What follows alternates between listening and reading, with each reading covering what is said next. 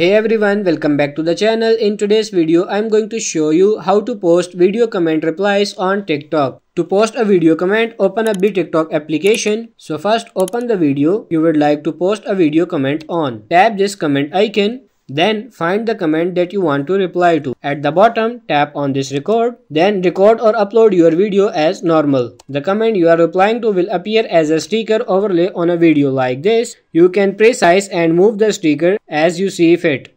To have the stickers only appear on part of the video, tap it and select set duration. Then use the slider below to select the start and end type of the video where you like the comment sticker to appear. Finish editing your video, then tap on this next.